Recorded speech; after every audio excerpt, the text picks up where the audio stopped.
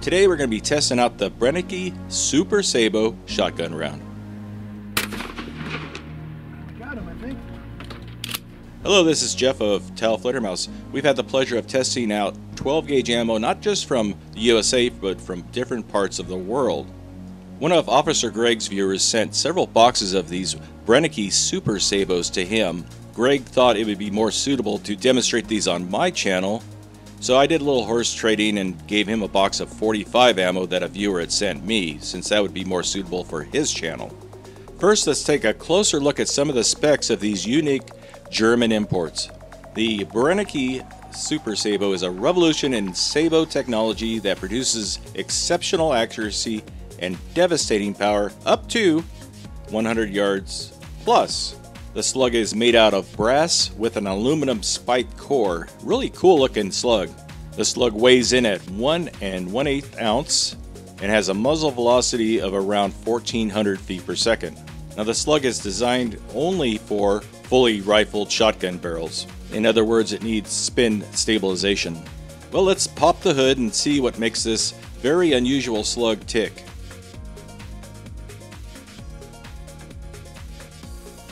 So what we have is a custom wad made specifically for this round that resembles a field wad. The petals of the sabots are actually quite thick on this.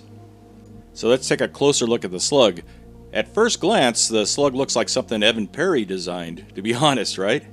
And what's really unique about this slug, it's made out of 3 different pieces of metal. You have a plunger in the back, kind of a cylinder in the middle, and an aluminum core. So when you fire this thing, the plunger pushes forward and extends the aerodynamic aluminum tip out the front, and to me it reminds me of the inlet spike on an SR-71 engine. Not sure why it was designed this way, but it's definitely unique.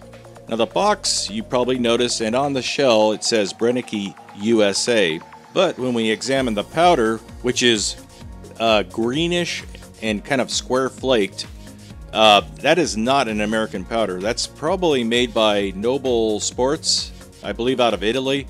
Europeans would probably know better than me, but that makes me believe that the entire loaded shell was imported from Germany.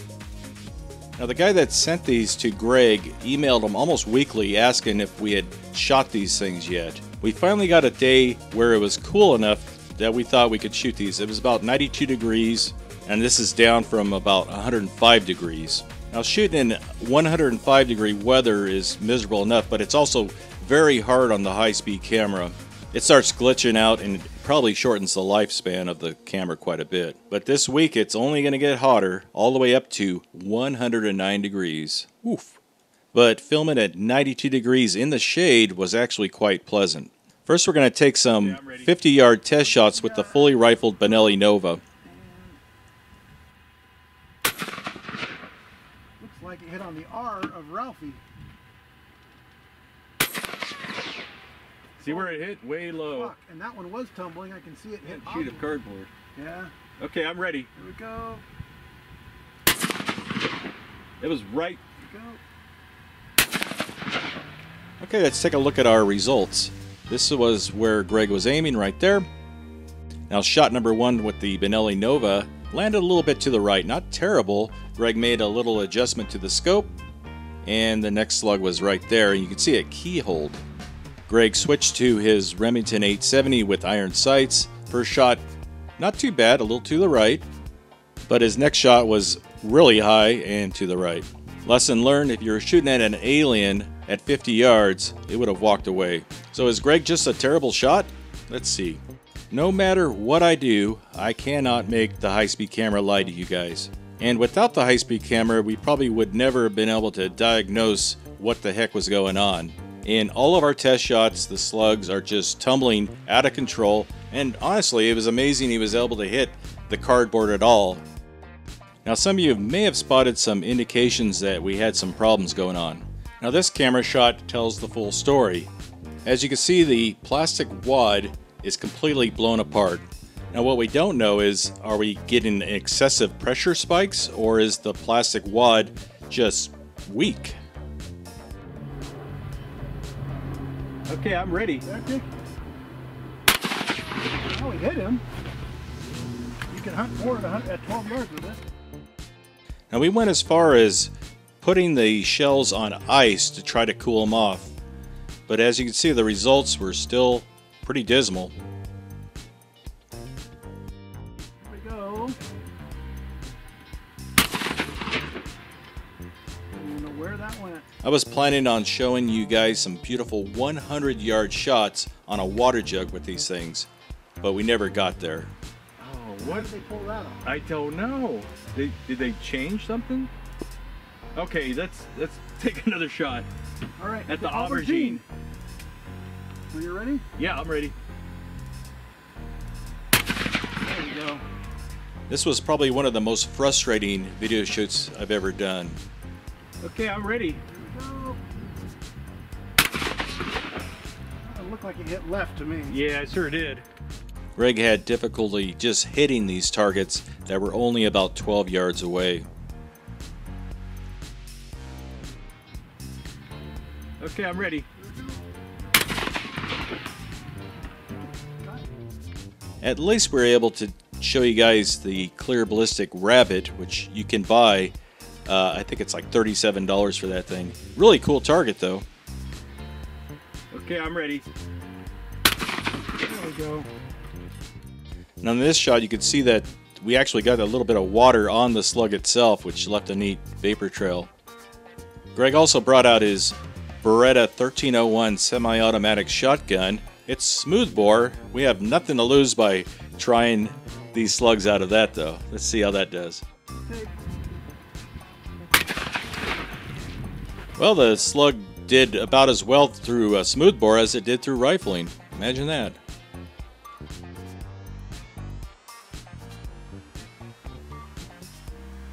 Okay, I'm ready when you are. Lead plate. On the blue tape. Rolling left, but kind of in there. Not bad.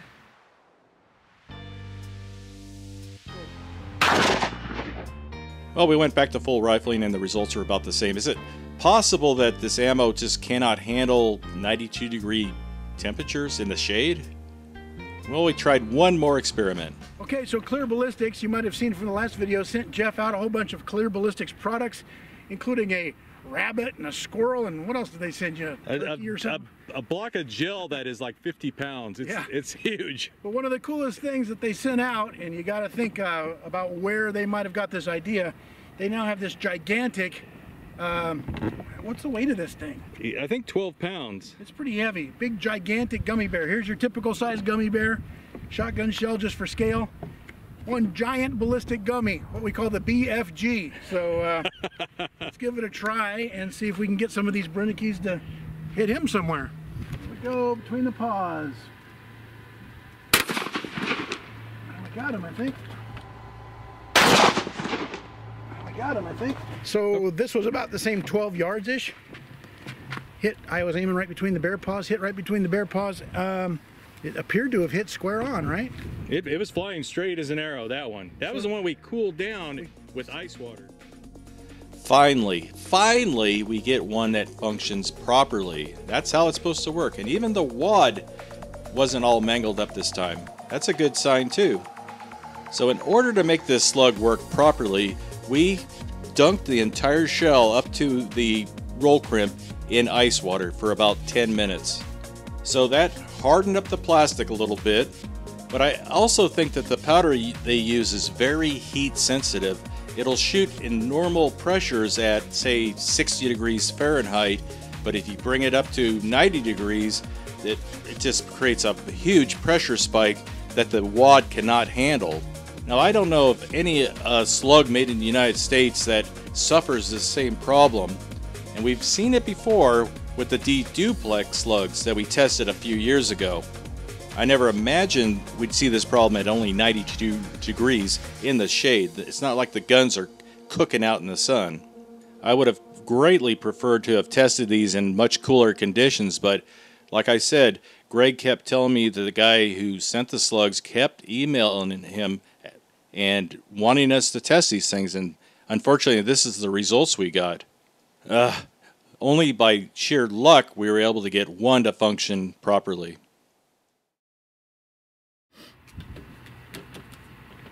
Yeah, Did we get a defective batch? I don't know. I don't know. We got like 4 or 5 boxes of them. Yeah, so I'm sure it's all mixed and everything, but one wouldn't think. In fact, their lot numbers are printed on the inside. Same lot, same lot, same lot. So yeah. I don't know. I don't think that's it. Germans are usually pretty good about their manufacturing processes, but I don't know. It's tough to tell if it's the temperature or if it's actually just the round or our shotguns. I don't know. Yeah, I don't know. Put your thoughts down here below. I posited the idea that, I don't know, maybe our shotgun barrels are hot and they've expanded, allowing a little bit of slippage in that sabot. They're in the shade though. That's the thing. I know. It's not, and it's barrels get hot. yeah. So I don't know. And remember, we fired this cold bore the very first shot. Yeah. 2 shotguns that came out of an air-conditioned truck, and the very first one hit way low. Yeah, it tumbled. So I don't know. I don't know, Bernard. But either way, thank you for sending these out. It made an interesting video, and even if they fail, they're sometimes fun to watch. Factory rounds, you know, sometimes when you buy a factory round off the store shelf, you think this is about as perfect as it's going to get. I don't know. I don't know what's going on with this one, but I'm sure you guys will tell us down here in the comment section that we should hook them together with a wire, tie them together with string, strap down the targets, shoot to the left, put a tarp down. My solution, when I get home, I'll take one apart and analyze and see how they measure up and everything. All right. I think a wrap of electrical tape would fix these. All right. Well, you put the eyes back and analyze. Yep. All right. Well, we thank you guys for stopping by anyway. We're going to pack up our hot little camp out here and head back into town. And Jeff's going to take this one apart for you. Yep. And show you what's inside. See ya. Goodbye. Now, even though we are pretty confident that it's a heat issue causing the problem with these, I did measure the sabot, and we measured 0.735 inches, and that's a nice snug fit in the barrel.